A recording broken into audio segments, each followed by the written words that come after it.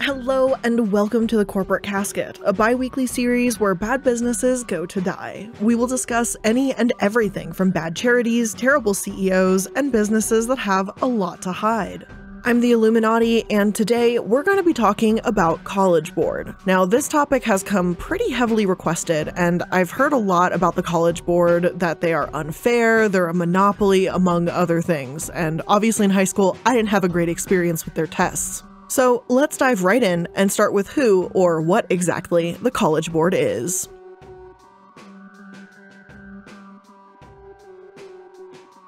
The Collegeboard has actually been around for quite a while, just over 100 years in fact. I'm sure a ton of my US viewers have heard of them, but even still you may not be familiar with all their issues. They develop and administer standardized tests, most notably the SAT.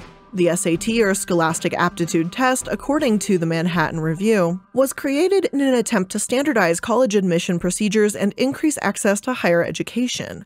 In the later 19th century, it was common for individual universities to have their own admission tests, or to grant acceptances to students without testing through certification of specific high schools.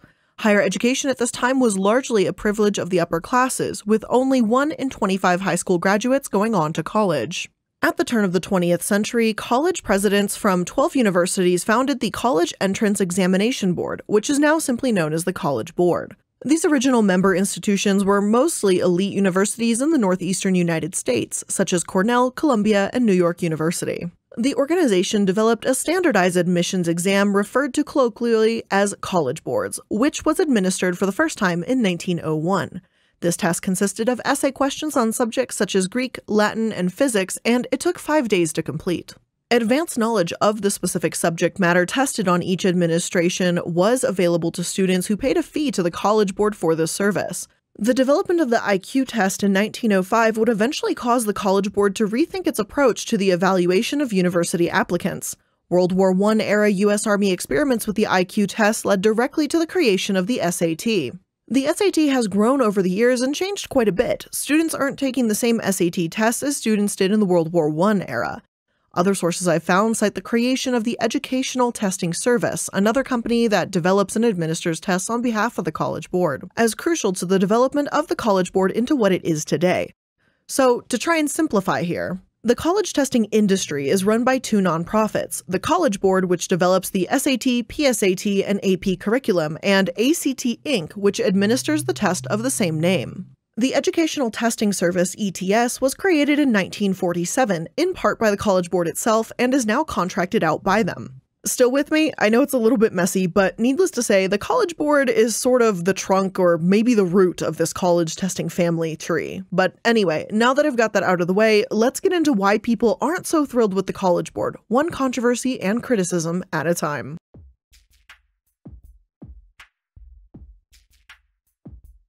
One major criticism of the Collegeboard is that it has consistently, and for a very long time, put lower-income families at a disadvantage.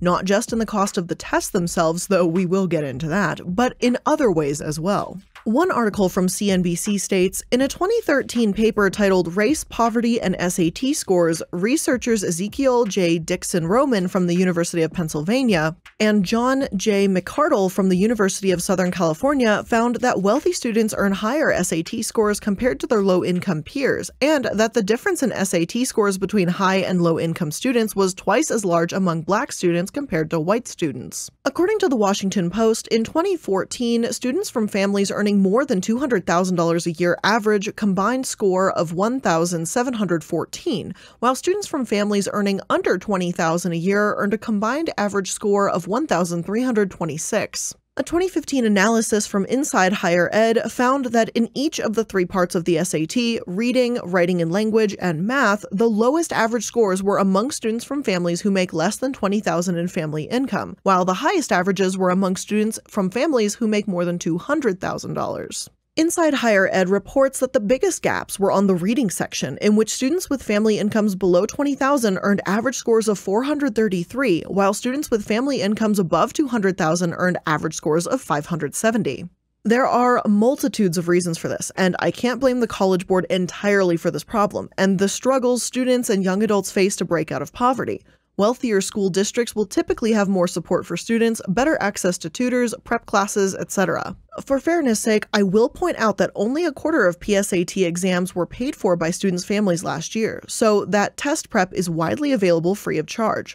But the point isn't simply one single test prep, but the after-school help and the consistent quality of education along the way. That's why Anthony P. Carnevale, lead author from the report Born to Win, Schooled to Lose, states, to succeed in American, it's better to be born rich than smart. And call me cynical here, but I don't exactly disagree. To some extent, the College Board has even conceded in recent years that the SAT is really a measure of accumulated advantage, which should not be used without an understanding of a student's community and family background. Though they haven't stated this directly, there's been a lot of criticism in the past year or so because of their adversity index. So before we get any further, let's get into this development since it relates to the theme of putting people at a disadvantage.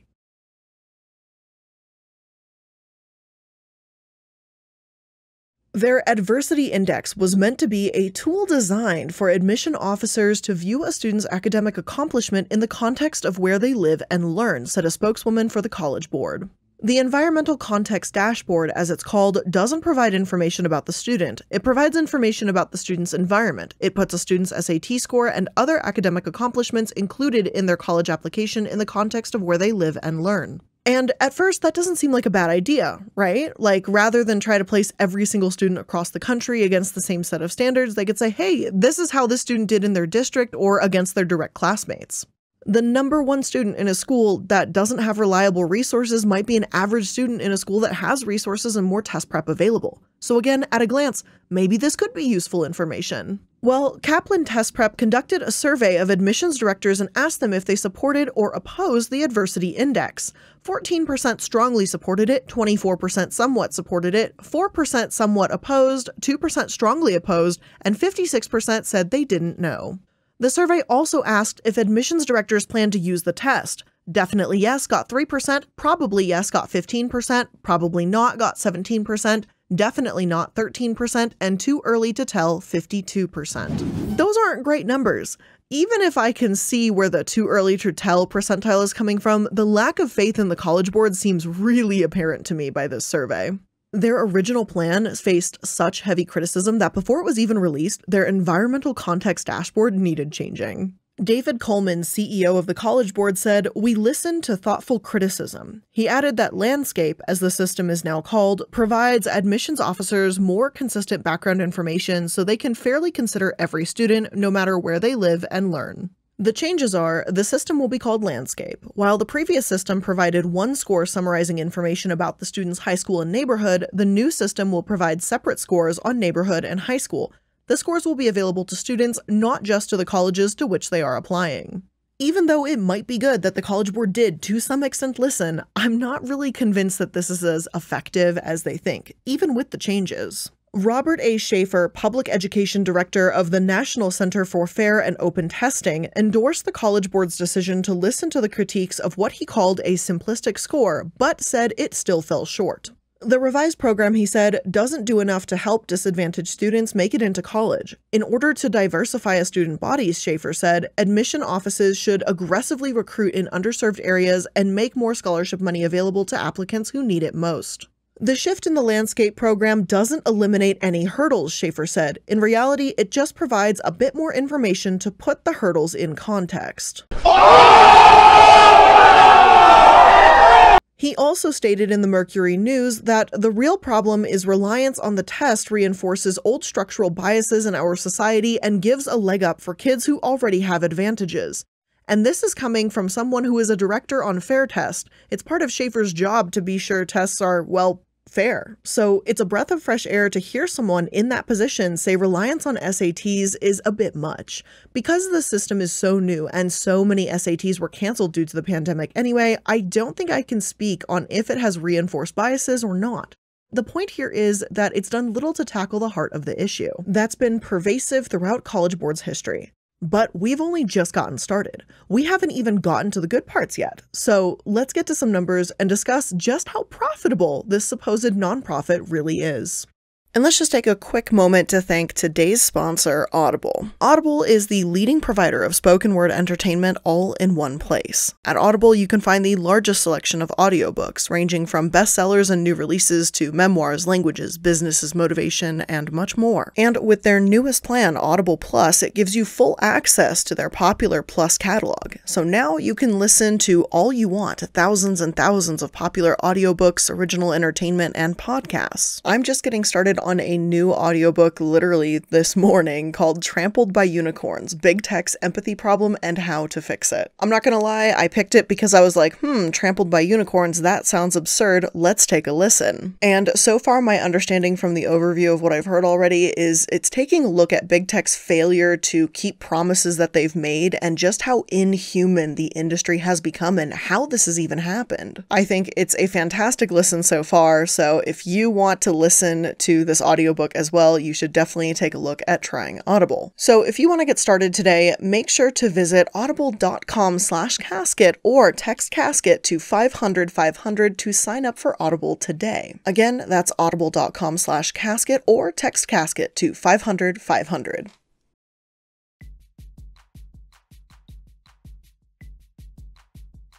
College Board charges for their tests, of course. They need to pay for the paper it's printed on, the people that administer the test, fine. Nonprofits can't use 100% of the donations on their cause unless their CEOs and workers are fine with working for free. I get that, and I get why College Board does have to charge something for these tests. As of March 2019, Vox wrote it charges $47.50 to take the SAT, $64.50 with the essay portion, and $22 for each of the SAT subject tests, not including a $26 registration fee. The ACT costs $50.50, $67 with the writing portion, and for each test there are extra costs for late registration. Advanced Placement AP tests cost $94. Fee waivers are available, but considering most college counselors suggest students take these tests multiple times, odds are many students and their families are paying hundreds of dollars just to be considered, turning college testing into a billion-dollar industry.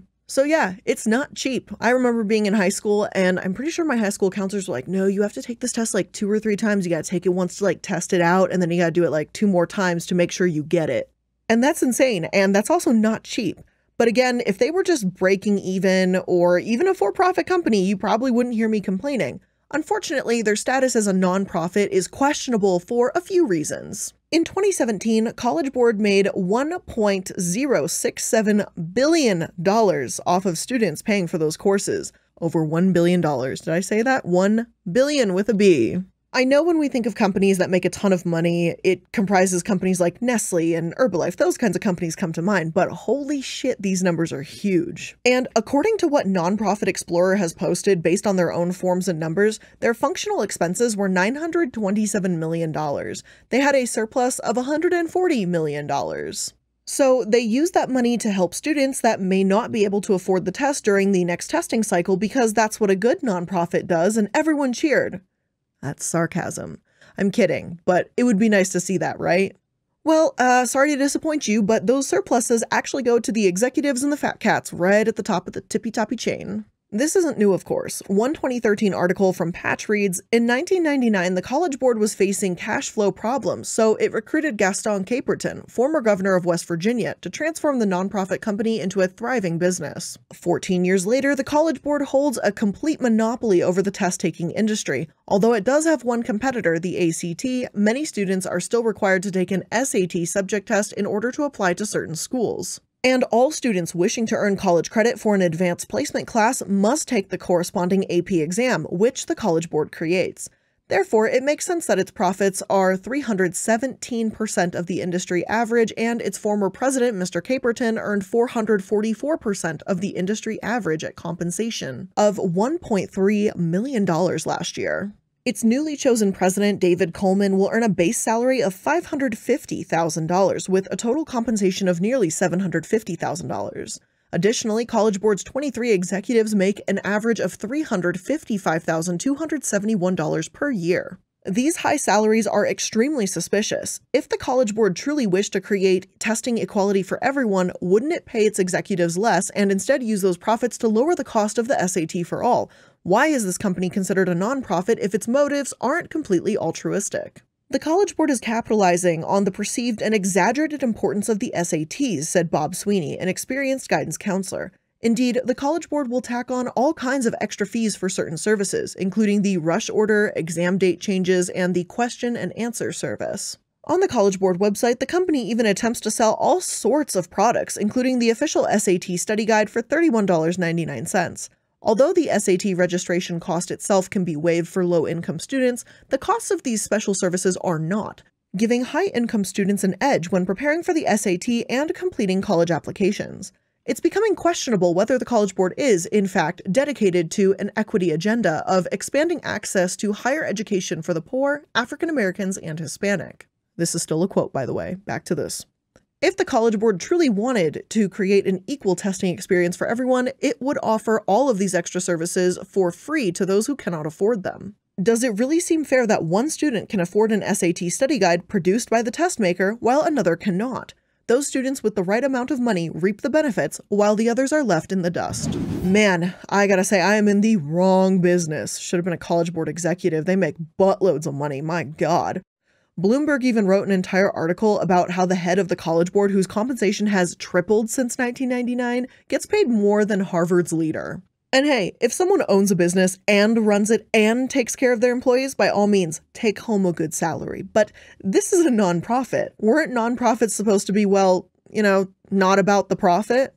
I'm not saying the head of the College Board should not get paid or compensated fairly, but when they have this much money left over and he was already making boatloads and then they just kind of cut it up and then just serve it to each other, that's gross.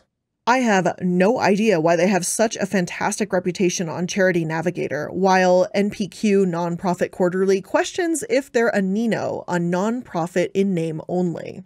NPQ published back in 2012 that, writing for The Atlantic, former teacher John T. Tierney takes on advanced placement courses, the purportedly college equivalent high school courses that we all want our kids to take and ace. Ultimately, his concerns get to the question of whether the College Board, which most people know for its SAT and PSAT tests, is really operating as a nonprofit at all. Tierney, who is not to be confused with U.S. Representative John F. Tierney, calls AP courses one of the greatest frauds currently perpetuated on American high school students. He listed off a number of issues with AP courses, from not being remotely equivalent to college-level courses to rigid stultification, a prescribed plan of study that squelches creativity. Tierney argues that the College Board may be a bit thin in its nonprofit DNA. He cites Americans for Educational Testing Reform's criticism of the College Board's profit margin.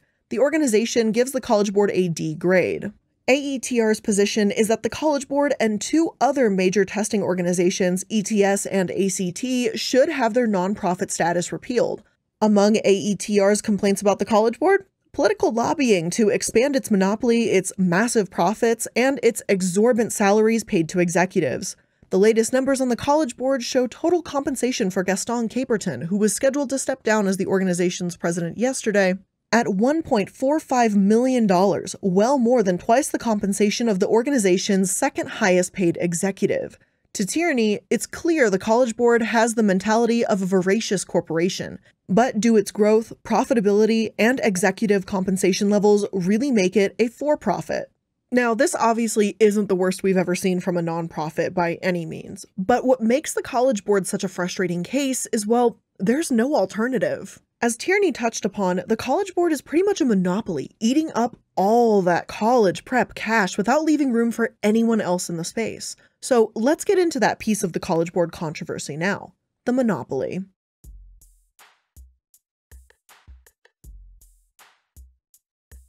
The College Board monopoly is multifaceted. There's a ton of different reasons why people take issue with them being essentially the only option available to students, but I'm going to try touching upon a few of the big ones and how their influence has become what many see as out of control.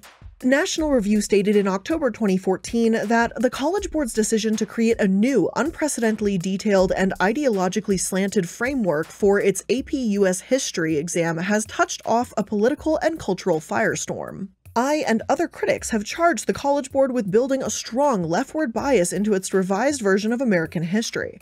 Controversies have erupted between the College Board and school boards in Texas and now in Jefferson County, Colorado. The issue is spreading nationally. While resolving the AP US history controversy will be difficult, the solution is straightforward. We need to break the College Board's monopoly on advanced placement testing. The College Board's monopoly hasn't been a problem up to now because institutions for the various AP courses have traditionally remained brief. Until this year, for example, coverage for the AP US history exam was detailed in a 5-page topical outline. This outline merely listed subjects to be included on the exam, leaving teachers free to present US history from a variety of perspectives. Personally, I'd want a teacher to present history and facts as well as opinions that were held at the time for those involved in whatever dispute may have been happening, and then leave it there. One of the reasons I even like learning so much about history now is because I had such shitty history teachers growing up, and they didn't really teach me anything, so I'd have to go out and learn it on my own. So if College Board is politicizing history by saying this president is bad as opposed to explaining their policies and then letting the students come up with their own opinions, then yeah, I agree with National Review on that one. But as I've said, this is far from the only article calling them a monopoly and calling them out. The student post said, in 2017, as of 2018, each AP exam cost $94 to take, with the price rising by $1 or $2 each year. In 2016, a total of 4,704,980 AP exams were administered by the College Board to high school students. That adds up to over $425 million in revenue strictly from AP exams. Sadly, no alternative organizations are able to compete with the College Board's AP program. There is International Baccalaureate, but only 1,680 schools across the United States offered this program in 2016, compared to the 21,953 that offered AP the same year. The College Board also dictates what information is taught in AP classrooms, as well as how it is taught. The control over high school curriculum can be seen in their course outline for the AP US History exam. Teachers are told exactly what to teach and how to teach it. There are similar outlines for the other 37 AP courses. To avoid backlash from school administrators, educators must teach their students to the exam, rather than having the freedom to design their own course. In AP courses, the primary goal is to get as high a score as possible, which is a number between 1 and 5. From what my former AP teachers have told me, many of them are questioned by school administrations at the end of the school year about why their students did not score higher, regardless of how well they actually did. It does not matter how high or low a teacher's students actually scored, they will still be pressed by their administration. Schools having gotten so wrapped up in ensuring that students score well on exams, sometimes they forget to make sure students are actually learning valuable information in the classroom. I can't know if every single teacher has faced this pressure. There are only a few teachers' experiences. But given the teach for the test mentality I've talked about in the past and I've experienced in the past, it seems possible, even probable, that this is the attitude the College Board takes with educators. I understand a guidance being set in place for sure, but if a student makes it to an advanced placement exam, it frustrates me to think that they're going to learn stuff that's set in stone with zero room for creativity in the classroom. Again, if this wasn't your experience, that's great, and I really hope it's not as common as it's starting to sound, but this really is a problem. Well, just tack it on to the ever-growing list that is the College Board. And yet another extremely worrying thing to add to that list is that each test created by the College Board contains a question that asks you if you would like them to connect you with colleges and scholarship programs through their student search service. Many students mark yes in the box, but what most people do not realize is they are actually selling their personal information to colleges. As it turns out, they are not connecting you with colleges out of the kindness of their hearts. Some people might not even care that they are doing this. I, for one, would rather not be misled and have my personal information sold. On their test, they do not explicitly state that they will sell your information, and they do not even declare it on their website until you dig deep. The only thing they say is they will connect you with colleges and scholarships. The College Board says they won't sell your student data, and yet they also offer a licensing fee for exactly that. On their website, they go on and on about how important privacy is to them, but it's really not. It's really fucking not, and there's no plainer way to say it. As of 2019, they charged 47 cents per name for access to student information, and apparently one of the College Board's customers was Jamars, and that's JAMRS. It's a military recruitment program. What the actual fuck, College Board?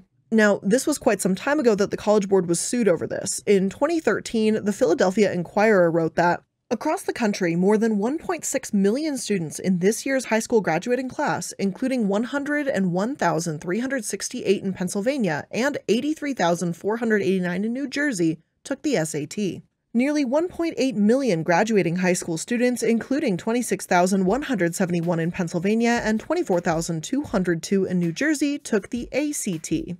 The lawsuit says the companies collect details about those students, such as their names, home addresses, birth dates, phone numbers, and social security numbers, and sell it at a price of 33 cents per student per buyer, but at no time disclosed to test takers that their information would be sold. Hell, the College Board has consistently come under fire and been sued for these practices, yet nothing seems to really come of it. Whenever I start to look into or research the College Board selling student data, each article I find about the topic seems to have a different year attached. But we are far from done here because these are far from the only lawsuits they've had.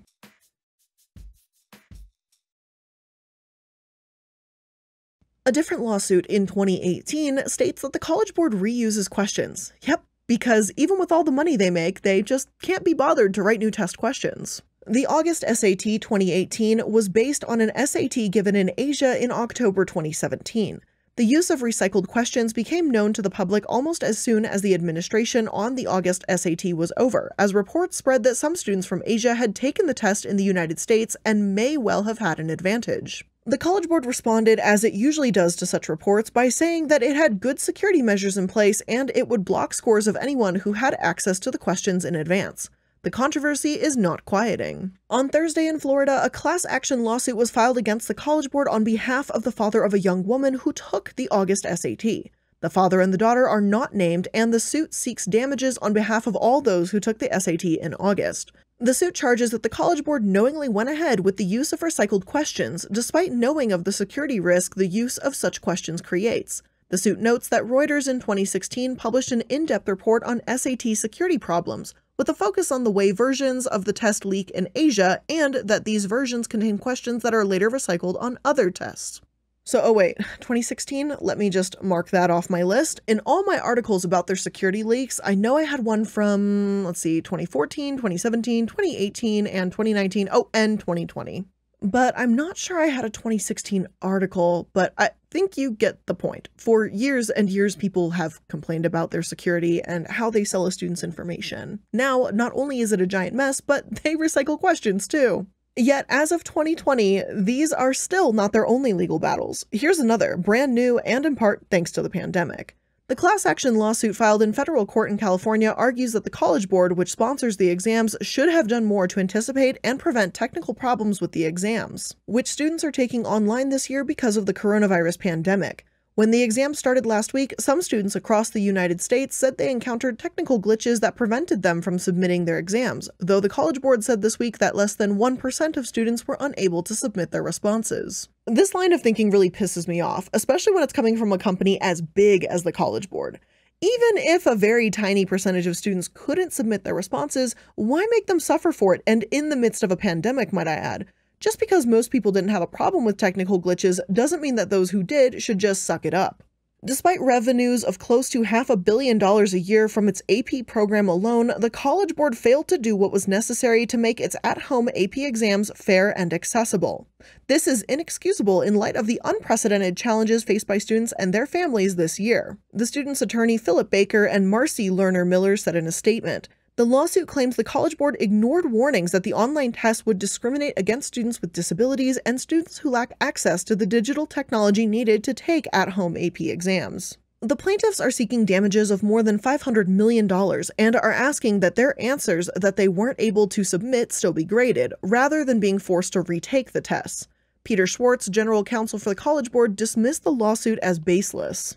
So, is $500 million a ton of money? Yes. Will they get it? Doubtful. But is their lawsuit baseless? Absolutely not.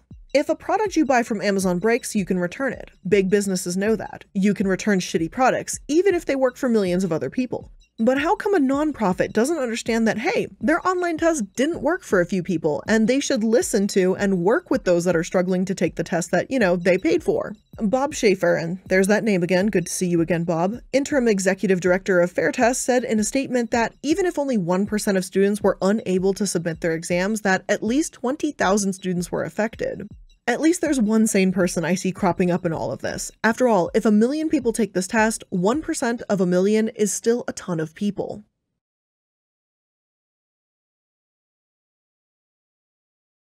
Even after this, I feel like we're only at the tip of the iceberg still. I just can't go over every single issue that every single student has ever had with an AP class or their own personal experience with the College Board, but I'm going to touch on just a few more smaller issues before we close out today's episode. And I don't necessarily mean smaller in terms of importance, just the scale or attention that it received.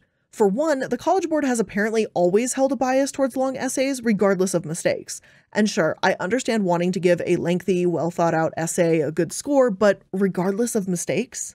Back in 2005, the New York Times wrote that Dr. Perelman, a director of undergraduate writing at the Massachusetts Institute of Technology, fears that the new 25-minute SAT essay test started in March, which will be given for the second time on Saturday, is actually teaching high school students terrible writing habits. It appeared to me that regardless of what a student wrote, the longer the essay, the higher the score, Dr. Perelman said.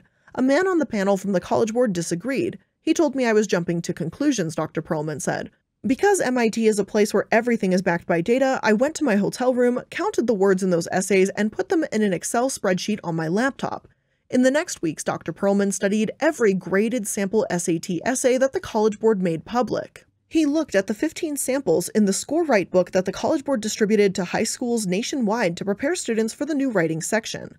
He reviewed the 23 graded essays on the College Board website meant as a guide for students and the 16 writing anchor samples the College Board used to train graders to properly mark essays. He was stunned by how complete the correlation was between length and score. I have never found a quantifiable predictor in 25 years of grading that was anywhere near as strong as this one, he said. If you just graded them based on length without ever reading them, you'd be right over 90% of the time. The shortest essays, typically 100 words, got the lowest grade of 1. The longest, about 400 words, got the top grade of 6. In between, there was virtually a direct match between length and grade. He was also struck by all the factual errors even in the top essays. An essay on the Civil War given a perfect 6 describes the nation being changed forever by the firing of 2 shots at Fort Sumner in late 1862.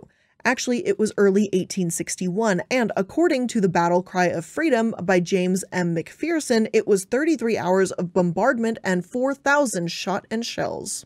Given everything we've already heard about the College Board, I can't exactly say I'm surprised. But it's so disheartening for Dr. Perelman to say this is exactly what we don't want to teach children, to write as long as possible and use facts, even if you have to make them up. I can't say for certain that the College Board is still grading this exact same way, and I'd love to see Dr. Perelman do another study, honestly, but even if this only affected 1 year's worth of students, that's potentially 1 million plus kids. The College Board has also had issues with misscoring tests and, worse yet, lying about the severity. I mean, look, I can see a few hundred, even a few thousand tests being misgraded from some computer error.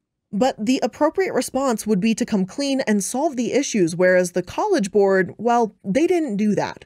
According to the 2006 New York Times article, they didn't give much explanation at all for what happened to our good friend Robert Schaefer, who called them incompetent for this very issue.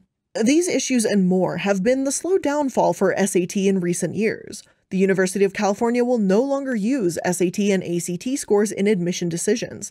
In the past decade or so, over 1,200 colleges and universities have made the SAT and ACT optional.